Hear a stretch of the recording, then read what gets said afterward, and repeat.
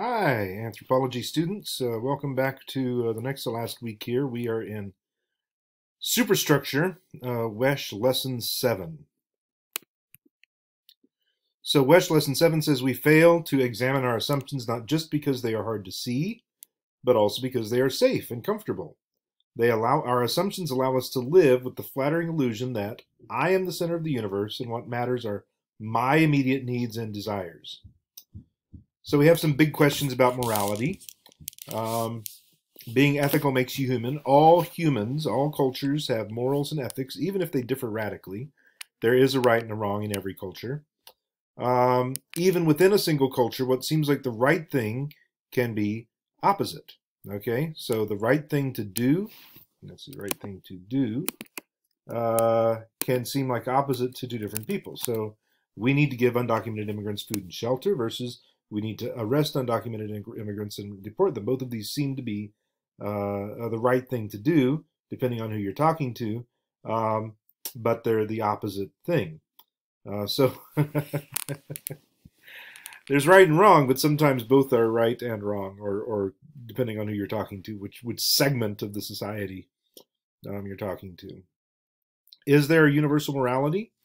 So Kohlberg says that all cultures move from self-centered morality based on obedience or self-interest to conformity to rules and law and order, and on to universal rights. This is unilineal evolution. Those of you who've been watching this channel from the beginning know that I'm not a fan of unilineal evolution.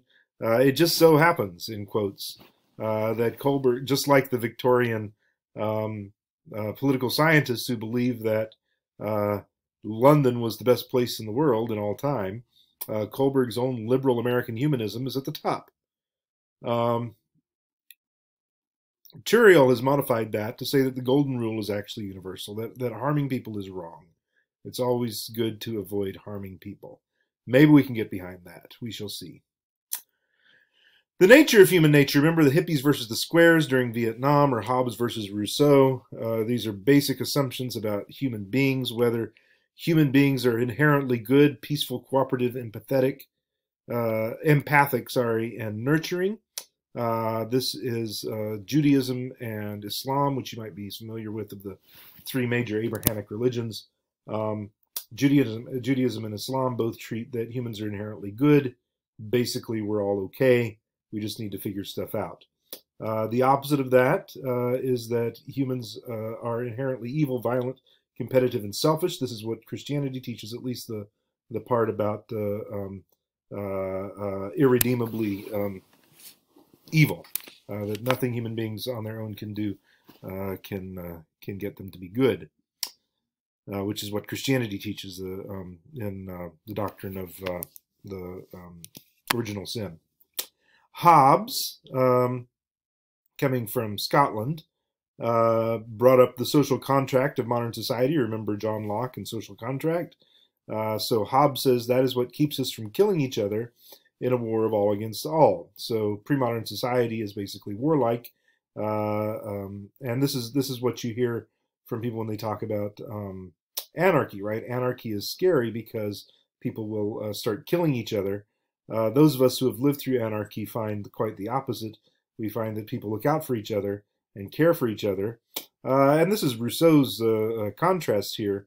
Rousseau argues that, in contrast, we lived in nature, in union with nature, in peaceful and egalitarian communities, and modern society was what introduced corruption, competition, and war.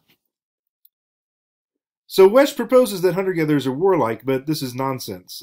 His two examples, and this is where I'm departing from the text, because Wesch is just wrong. He's just straight up wrong. His two examples, Jivaro and Yanomamo, are not hunter-gatherers.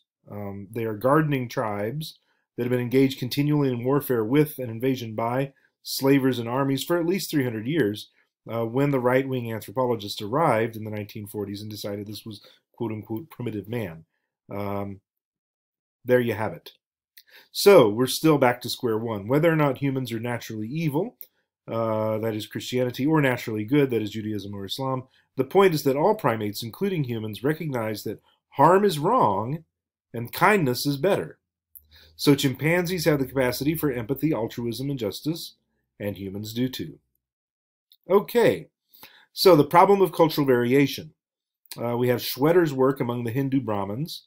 The worst thing ever, the worst thing you could ever do for a Hindu Brahmin was to get a haircut, for the eldest son to get a haircut and to eat chicken the day after his father's death. There's nothing you can do that's worse than that.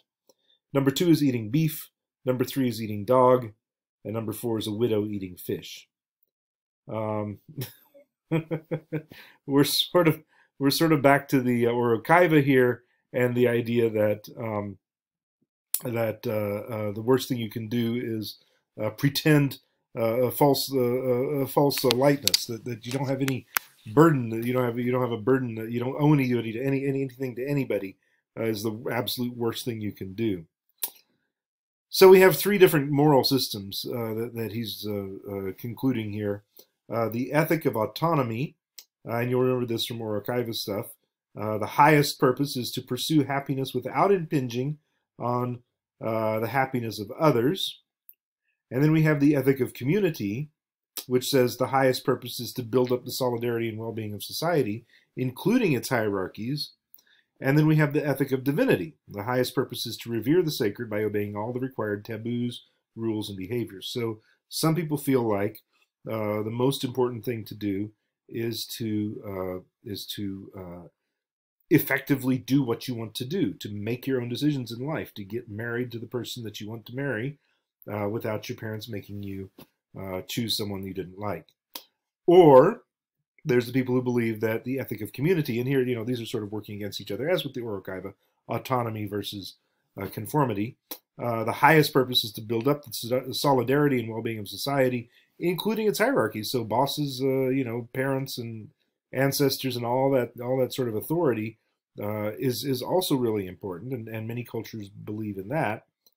And then finally, this, following rules for the rules' sake alone, that we do this because this is what we're supposed to do in order to remain sacred, to remain separated and set apart and devoted to holiness, rule making. Now, it's important to remember that overall, the people who are doing these, who are coming up with these theories, tend to be weird, and the people that you live among are weird as well.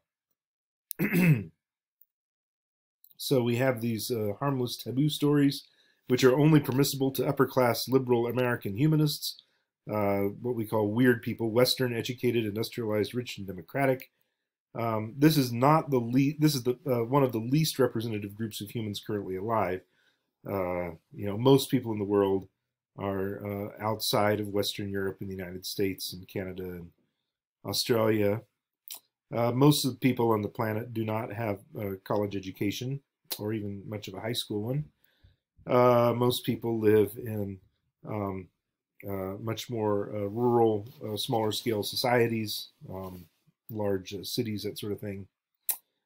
And then most people are not rich.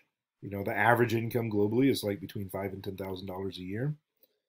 And most people don't live in democratic societies, where they vote for their representatives.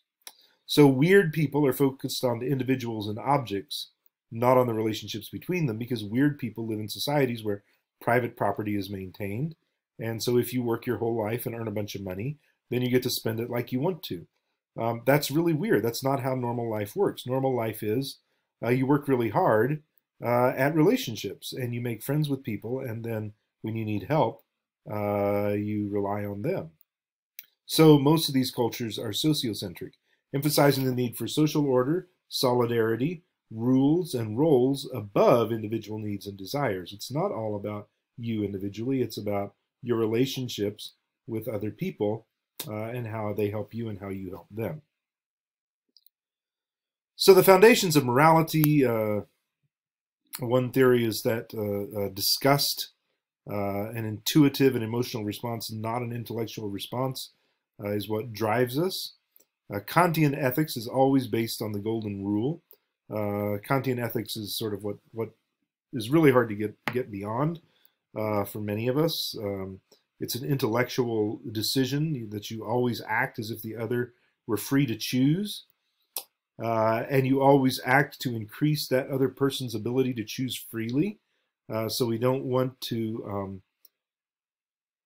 We want to always assume that other people are making decisions in their own self-interest. Let's stop here. It's 10 minutes in. We'll come back to this. This is important stuff.